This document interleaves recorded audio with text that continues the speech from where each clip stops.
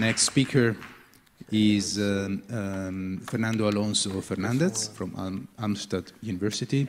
Fernando is associate professor in Halmstad, and he was also formerly a Marie Curie fellow and a postdoc fellow in the same university.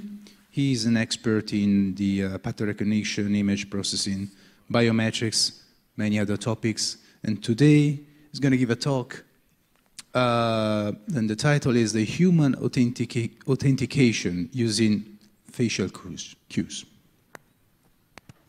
Thank you. Fernando. Thank you very much. So thank you very much to the organizers for inviting me to give this talk. It's a pleasure for me. So today I'm going to talk about human identity, biometrics, not working yet. Human authentication, and I will concentrate on the face, and more specifically on parts of the face. And I hope that after this talk you get some ideas of why it's interesting to focus on the face, not in the whole face, but on part of the face. So I come from Halmstad University in Sweden, in concrete the School of Information Technology, so we are a very international department with more half of the staff. It's non-Swedish, coming from many different countries. Also, of course, I have to acknowledge a number of people that have participated directly or indirectly in this research on biometrics research, both current and previous staff.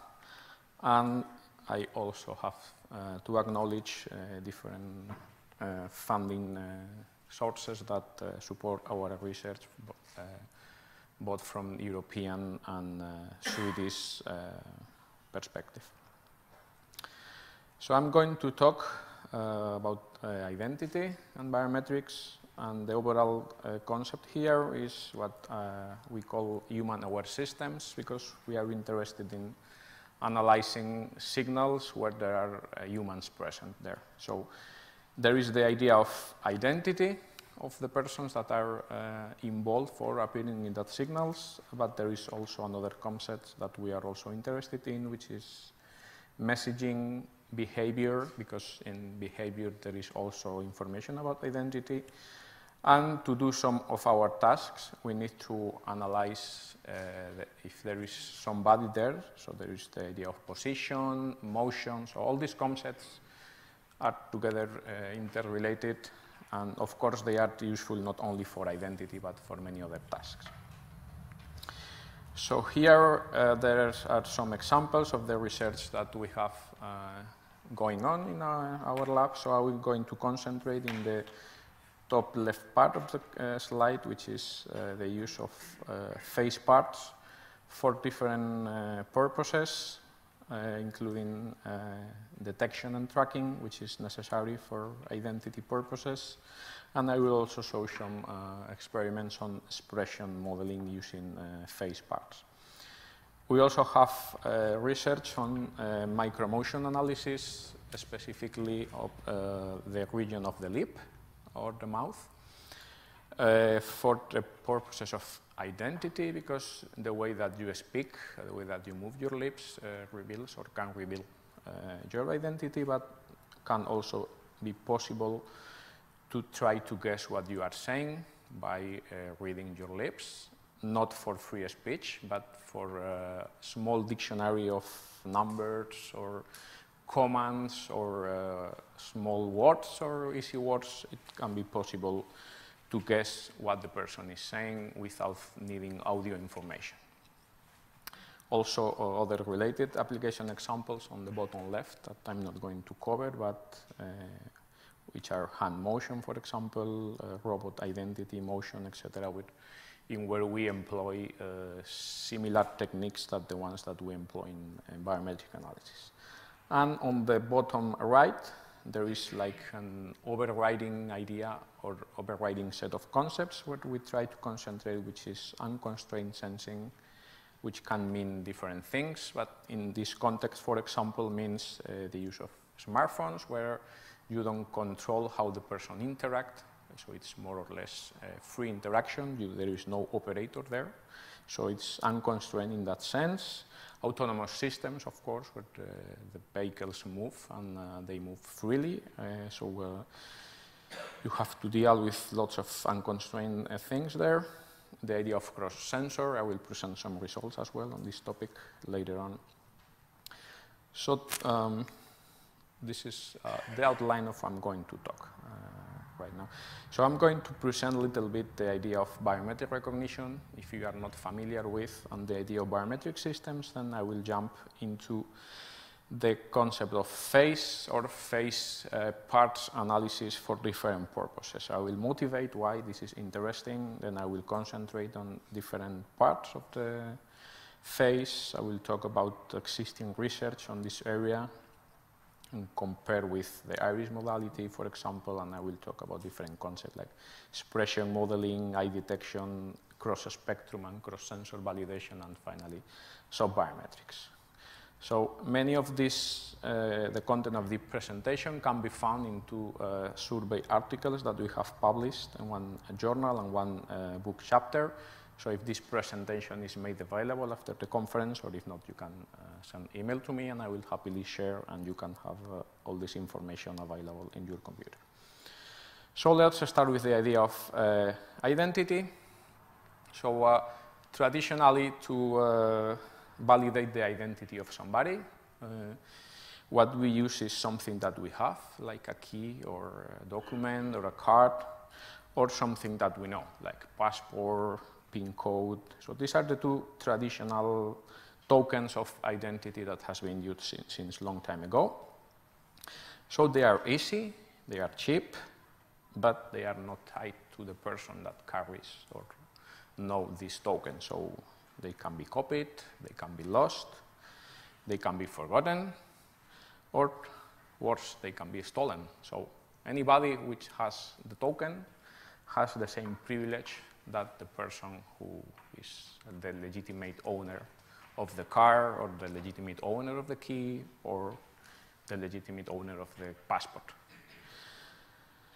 So for example, when you go to a bank ATM, the machine really doesn't know who is inputting the card, basically. You can share the PIN with your partner or with your daughter or whatever, and then different people can go to a bank machine and can get the same privilege that you would have with your card, just by sharing the PIN number. In the case, for example, of multiple ID documents, there is no easy way to check if one person has, for example, different passports, unless this is analyzed automatically, for example, by a biometric system. So it's quite difficult if you have like 1 million of people in a database and you want to know if you have a new passport coming in, okay, is this person having already a passport with a different identity or not? That's very difficult to do if it's not by automatic means. And of course, today there are so many passports or so many accounts that we have, and we need a passport for all of these accounts, so we end up using the same passport for all of them, or for many of them, or passport related to things that we know. So somebody with little knowledge about us, or some kind of social engineering, maybe is able to guess the passport that we employ for many different services containing sensitive information. So in this environment, there is one solution. I'm not telling that it's the best solution, but it's one possible solution, which is the use of biometric technology, which is based on recognizing a person based on body information or something related to your body traits, not something that you have, not something that you know, but something that you are. So it's the idea of measuring biometric characteristics, some biological or behavioral properties, and it's important that they are unique, or these features must be unique, at least in the context that I want to use it, to separate a certain number of people, or they should be somehow permanent or repeatable, or I should be able to model or measure the way that they change in the short or in the long term. So you maybe are familiar with some biometric characteristics. There are many in the literature, from traditional fingerprint, face, iris, and you can have many other modern biometrics related to the use of electronic devices like keystroke, other type of stuff. So, how to choose a biometric? Well, accuracy is often the primary criterion, is what my students in the courses say. Okay, let's get the most accurate one, like iris biometric, which is known to be one of the most accurate, but there are other factors to consider as well. For example, will the person be aware of the use of biometrics, and is it ethical or not to use? That's another thing, but there will be operator involved or not, so it will be an attended or unattended operation. What is the cost? What is the acceptability of implementing a specific biometrics, because some of them are associated with criminal, for example. In the past, fingerprints used to be associated with criminals. Today, thanks to the use of fingerprints in the smartphones, it's more accepted than before, but such type of things that maybe makes that one particular biometrics is not recommended to be used for a certain application. The other attributes, that if the person will be cooperative or not, so depending on this thing, maybe it's reasonable to use one or other biometrics, or if the person is habituated, non-habituated. So the idea is that there are many different factors that need to be considered, and no biometric trade is optimal, but many are admissible depending on the answers to different questions that you have. So this is the structure of a typical biometric system.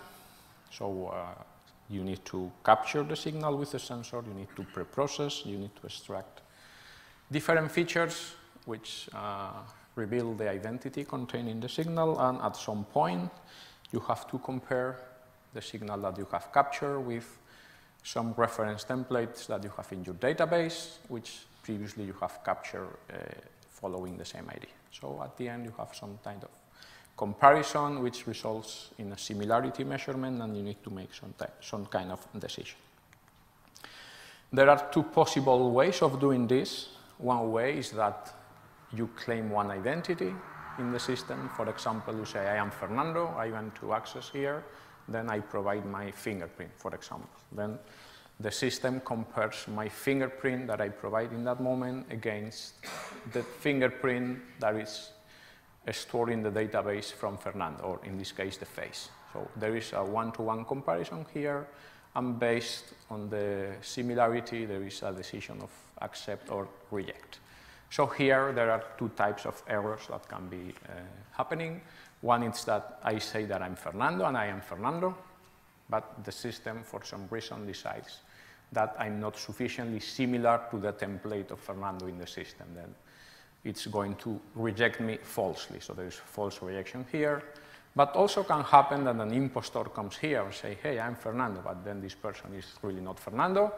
But the system makes the comparison against the template of Fernando and says, yeah, you are sufficiently similar, then I'm going to accept you as Fernando. But the person is not Fernando, so he's been falsely accepted. So we have these two types of errors that can happen because it's a binary decision at the end.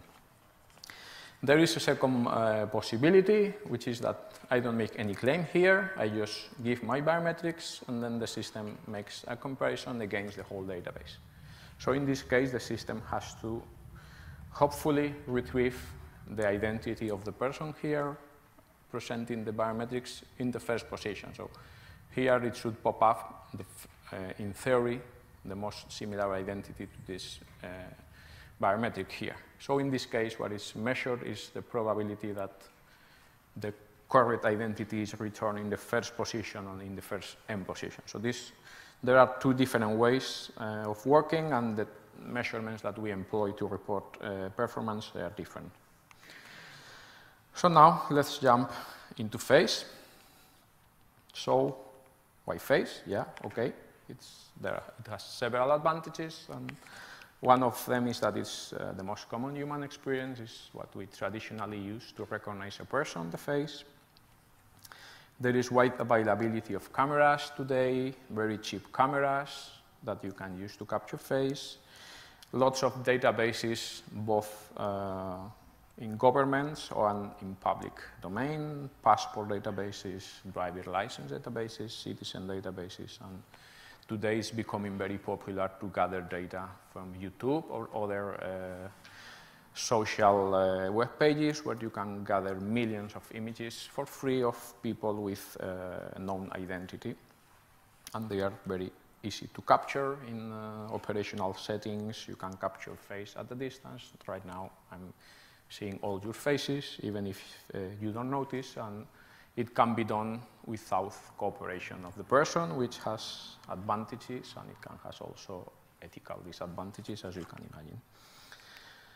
There are 3 levels of analysis in the face, or this is how I like to present to motivate what I'm going to talk.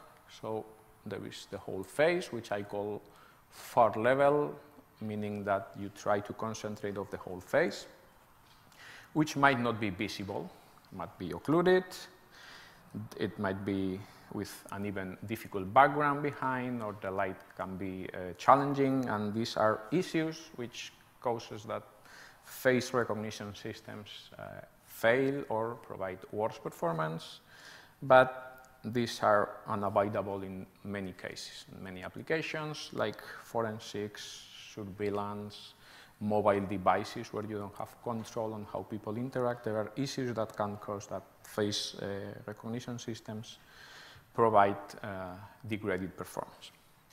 On the other hand, you have the iris texture, which is zooming into the eye. To get this texture, you need a very good resolution image. You need to go close to the human eye. Traditional commercial sensor nowadays requires that the person positions quite close to the sensor, like 20, 30 centimeters, and they usually need infrared acquisition because the eye tissue is more reflective under infrared light. So these constraints make that iris technology is very difficult to use in unconstrained biometry, in unconstrained conditions where you don't have infrared. The person might not be close to the sensor. So in this context, there is an intermediate level, which is what I'm going to concentrate, which is what is called periocular region, which is the region containing not only the iris, but all the different parts around the eye. But it's not the iris itself, which might be of low resolution, and it's not the whole face, which might be occluded or not available. So this is how life looks like in many cases. As I mentioned, the iris is very low resolution, so it's not possible to use, and the face might not be available completely either. So in this context, we and other researchers as well have concentrated in what is called the periocular region, which is the region around the eye, containing many different parts and different things that are labeled here. So the periocular modality has emerged in recent years as an independent modality with good capabilities to discriminate people, as I will show you in a moment. It can complement face or eye or iris if these are available, and it's available over a wide range of distances. So for example, here in an iris image, you have also available the periocular region around, and in a face image, of course, you can concentrate in this part here. It might be the only region available of the face, so this is one of the advantages, and you don't need to invest in extra hardware to capture this region of the face. Is more tolerant to expression, as some studies has demonstrated, to face occlusion, because it might be the only region that is visible. You can have low resolution, so if you don't have enough resolution to get an iris image, still you can use this part of the face. You don't need accurate location. For example, here you have two examples of iris images where the location of the iris fails, but still you are capable of just detecting this region. So all in all, you can relax the cooperation that you need from the user to capture, so the person doesn't need to be quite close to the sensor to get an iris, or if there is face occlusion, which in some cases is, for example, if it's cold, like having a scarf, or I'm having glasses, so then I have to say, take off your glasses, take off your scarf, things like that, which might be not advisable to do. So you can relax different aspects of the acquisition. So this is a summary of features that has been employed for recognition using periocular biometrics. If you are familiar with feature extraction, then you probably will recognize some of them. So for example, there are 3 ones that I've marked in red, which are LBPs, histogram of oriented gradients, and shift key points. These are the most popular ones that were proposed in 2009. So these 2 are the early papers that has been published proposing the use of periocular images for recognition. So as you see, they are relatively recent, just 10 years ago, in comparison with face research, iris research, fingerprint research, which has several decades. We have also contributed to this table with some features that we have proposed and published in the literature. So many studies on periocular research has taken existing face of iris databases, of course, because this region is available in these databases. So you see here, for example, if you are in face research or iris research, you maybe recognize the name of some of these databases. So you see here different face databases, iris databases where the periocular region is available, and recent databases that has been specifically captured, concentrating only on this region here. So you see here some examples. This one is with a digital camera, if I'm right. This is with a smartphone, so there are many different type of data. This is the type of slide that I will tell to any student that don't show in any presentation. There is too much numbers, too much data, but this is the table that we compiled showing all the available databases that was employed in this research. I will make zoom in the interesting parts, so then I skip this horrible slide with a lot of numbers. But you can see here, for example, some numbers with facial databases, iris databases, periocular databases. These 2 columns here represent the errors that we usually employ. So EER is equal error rate, is the error when you claim an identity, and I told you before that it can be that you are the right person and you are rejected, or you are an imposter and you are accepted. So this error is summarized in the called EER, and the lower the better. And the rank 1 is the error when you don't claim any identity. The system returns the most similar identity in the database, so hopefully it's in the first position. So the probability that it's in the first position, we call it rank 1. So here, the higher the better. So they are opposite. This is the smaller the better, this is the higher the better.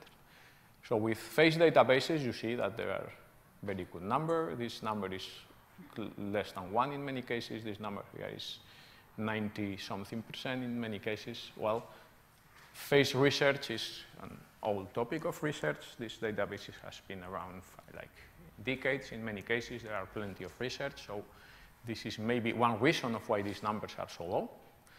There is one specific database, on the other hand, which is surveillance camera database with very small images. And here you see that the number is relatively high in comparison with the others. It still is decent. So you see that with this modality, you can get very good results with face databases. With iris databases, on the other hand, they are a little bit higher. But one reason here is because these databases, this area is not completely available. So here you can easily concentrate on the periocular region. Here is not completely available. Here, for example, you don't see so many parts of this region. So it's reasonable that with this data, the results are higher. With new periocular databases, well, we say that is catching up with some of them. These are, for example, with smartphone database, with results are still a little behind, but after we published this summary, there were newer databases with smartphones where results are very good now. So all in all, the idea is that it's a modality with reasonable good results that we expect that it will improve as we keep investing more research efforts here. I will go a little bit quicker now, so I will skip this. We compare this modality with iris, so here you can see how iris recognition usually works. So you need to segment this area here, and then in many cases it's unwrapped. But you get the idea that you need a very good definition and resolution to be able to segment this region here. So we compared both modalities, periocular and iris. We took some databases here in visible and infrared. We took different systems here of periocular matching and iris matching. And as we expected, the iris modality is better with infrared. So here you see that with infrared databases, you get a very good results with iris. Not so good if you go to a visible database, which is the opposite here. Here you see, for example, that with visible databases, the periocular modality usually works better. So I will go now a little bit quicker, but you have hopefully the slides available. So we have also tried to estimate expression of the user only using images of the periocular region. So here you have a database which is traditionally used on face expression analysis. So we took a bunch of features to try to estimate which expression is present. So here you have the initial result. This is a study that I will present next week in the conference. So the accuracy is around, depends on how you measure, around 70%. If you take this database and read existing studies using the whole face, they reach like 98, 97%, but they employ the video. This is a video database, and we started using just a single frame. So with just a single frame, we get, well, for some expressions, you see that the results are quite good, like 89%, 88, 91%. So for high energy expressions, results with just the region around the eye are possible to analyze with decent results. Another aspect that we have also concentrated is on detection of the eye. If you take a standard face detector, they need the whole face to be visible. If the whole face is not visible, they usually fail. So there are works, including us, which has tried to detect the eye directly without detecting the whole face. So this is also an area of research that is active now. So these are some results with a system that we propose for eye detection. I'm not going to explain the details, but the idea is that you get some indication of where the eye center is directly without going to detect the whole face. So we did available a repository for this study. We mark a lot of different images from different databases to be able to analyze if we're doing the eye detection in a proper way. So this repository is available. I will show you also some other examples here of cross-sensor recognition. So this is a study that we did where we took images captured with different sensors to different smartphones. So this is the idea of cross-sensor recognition. And the idea here is that if you look at the performance with the individual sensors, the results are good, let's say. But when you compare images from different sensors, even if they look similar, they look the same color, they are color images, the resolution in the smartphones is good. you see that the performance degrades systematically for all the different features that we evaluated. So this is another topic that is a hot topic now, which is cross-sensor, and you imagine that you have different smartphones with different cameras. So just take standard features and try to compare images from these two sensors or from different sensors, and the performance degrades. So that's another area of research here. And the last part of my presentation is the area of soft biometrics. So soft biometrics is trying to estimate or try to identify the person by what is called soft indicators, like gender, ethnicity, age, if there are glasses, mustache, beard, and so on. So this is also a new, or not new, but active topic in biometrics, because in unconstrained biometrics, maybe you don't get a good face image, maybe you don't get a good iris image, still you maybe are able to guess some of these indicators, which can help you at least to segment your population and make your life easier.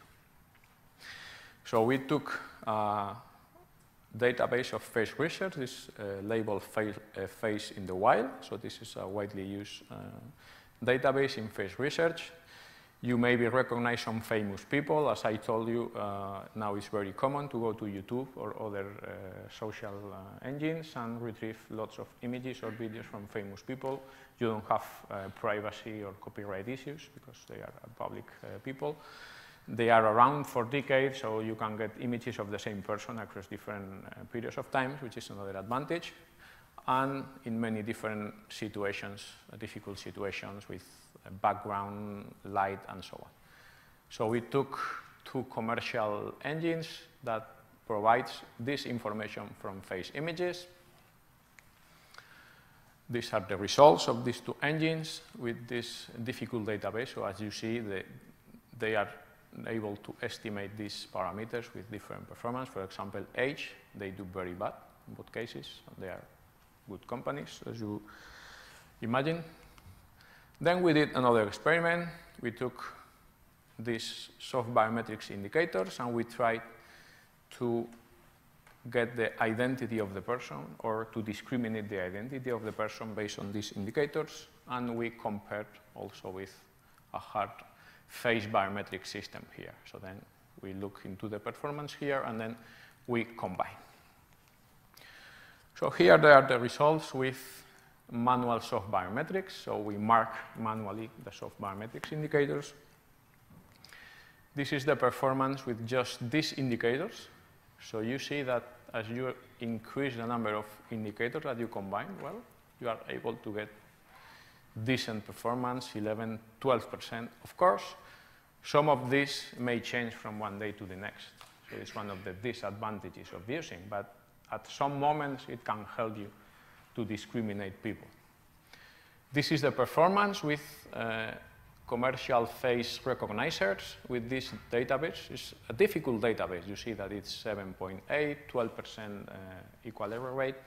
But if you complement this with these indicators here, you get even smaller performance. So the idea here is that face and these soft indicators can be complemented. And these soft indicators in some cases can be estimated just from the eye region. So, but commercial systems right now with face analysis, they don't go very good in some situations, so there is room for improvement here, but the idea is that combined, they can provide even better results. If you use automatic soft estimation, of course, this estimation, you see that it's not perfect, so these numbers here are worse than these numbers here. But in any case, when you complement automatic soft biometric estimation with face recognition, you still get smaller error than using only face or using only soft biometrics. So this is my last slide. So I hope that I have convinced you that focusing on face parts can be useful and it can be competitive in comparison with face or with iris. And this is of interest in many situations today, in social networks, surveillance cameras, other unconstrained environments. If you just concentrate in some parts, you are less sensitive, for example, to expression change, downsample, or occlusion of the face, which is prevalent in many cases. And so for uncomparative settings, this is quite promising field of research. And some problems today is what happens when you have very large distance or when you have heterogeneous data. For example, what I've shown you, that just comparing images from two different smartphones and the performance degrades. So this is the end of my presentation. Thank you very much.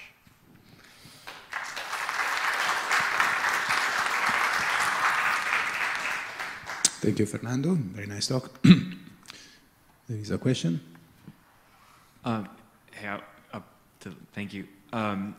Thank you for this really interesting talk. I have so many questions that I can't ask all of them, but just two quick ones. The ATM identification case with the eyes where the face is occluded, one concern I have about this is there's good evidence that these systems show racial bias because the training data is often white. So the false identification in that case can be problematic. That's not a question, sorry. The question, I had my credit card stolen about a couple months ago, and I just got a new credit card number, and that was fine. If my password, if my authentication is tied to my body, and someone steals it, I know it feels like it can't be stolen, but isn't it just a set of numbers in a database? If it's a centralized database that has everybody's face, and someone steals it, and they can, you know, make an Obama-style video where they style transfer my face onto a video, like, I can't get away from the fact that someone stole. I can't reset my biometric identifier. Is there any? Can you address that in any way? Yeah, it's one of the problems in biometrics. You don't store raw data in the database. It's not your face picture, for example. It's the features. And you can apply encryption to these features. And you can also change the encryption. So if somebody steals your data, you change, for example, the encryption key. Then you get a new encryption way. So there are ways to cope with stolen data. Of course, it's one hot topic as well. Or put a picture in front of the sensor. That's another problem that may happen. Then you need to try to detect if there is a human living in front of the camera, which is also a problem. Thank you. Okay, more questions?